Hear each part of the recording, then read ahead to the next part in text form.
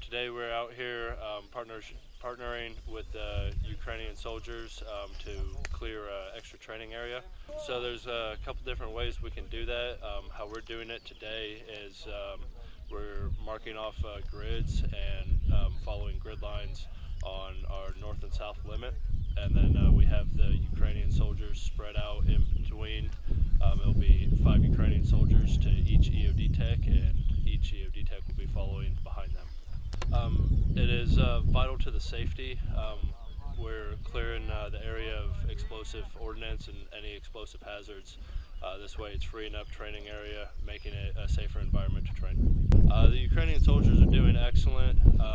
We started off, we gave them a couple UXO identification classes and UXO safety classes, and then they picked up on that really well. It's vital to the safety and making this a valid